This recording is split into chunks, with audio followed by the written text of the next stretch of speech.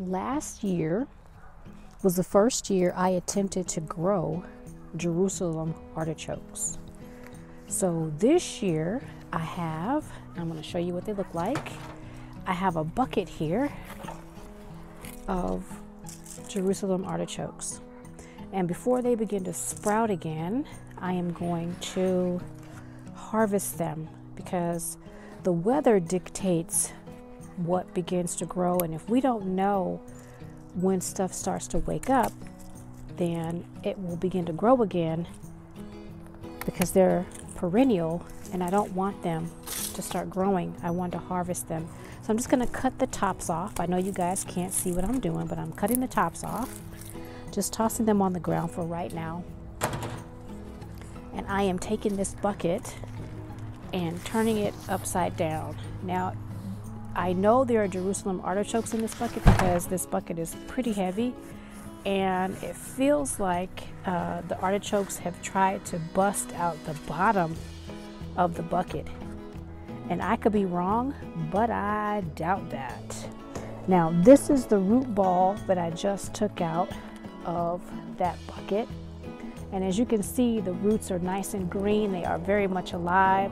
So I'm curious to find out exactly what's in this root ball. Now, like I mentioned, I've never grown these before. So I'm hoping that I get some type of harvest. And it looks like I did. Here's one right here. Look at that. That's one tiny little bitty guy. I'm actually going to put him back in the white bucket. I'm just going to take him off just like that. And I hope I get more than that, but we'll see. Like I said, this is the first time me growing Jerusalem artichokes, and they can grow in pretty much any type of soil. They're very forgiving. And I want to say I had just one tuber, and the tubers look like kind of like ginger. Oh, look at that, guys. Can you guys see that? That is a Jerusalem artichoke. Wow, look at that. So I'm going to take that out like that.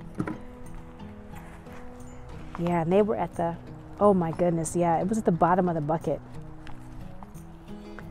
Look at that. And the reason why I put these in the bucket is because they will try to find a food source and they will spread in the ground. Look at that. Isn't that lovely? Oh, wow.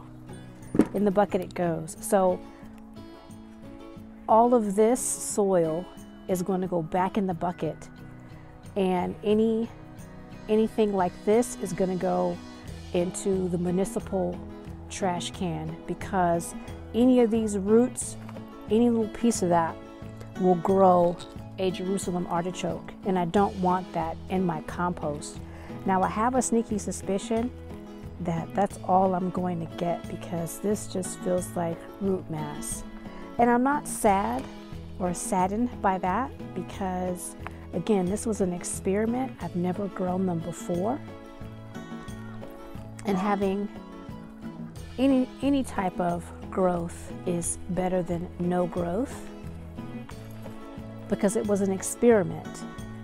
Now, I do believe they probably need more space, or maybe they needed more time. There is no telling. Like I said, there was an experiment. I had them in the house.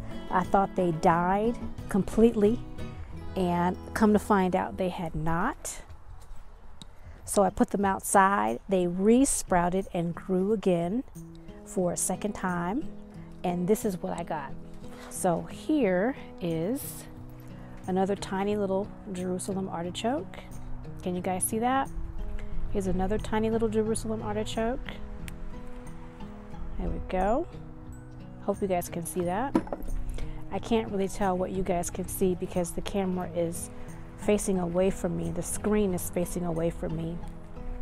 And this is all Jerusalem artichoke root mass.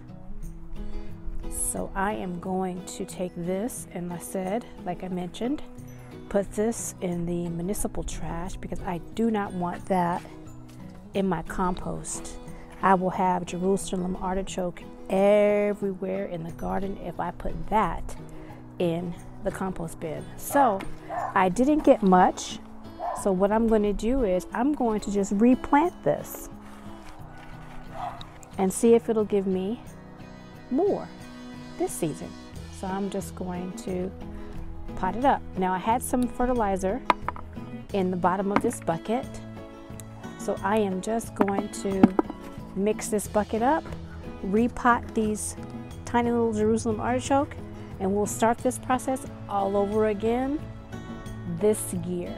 So in the winter time, around about December of 2021, I will harvest this Jerusalem artichoke bucket again and see how much I get out of it. So I'm just going to mix this soil up with that fertilizer that I have in the bottom, put this soil back in the bucket, and that's it for me for my very first ever harvest of Jerusalem artichoke.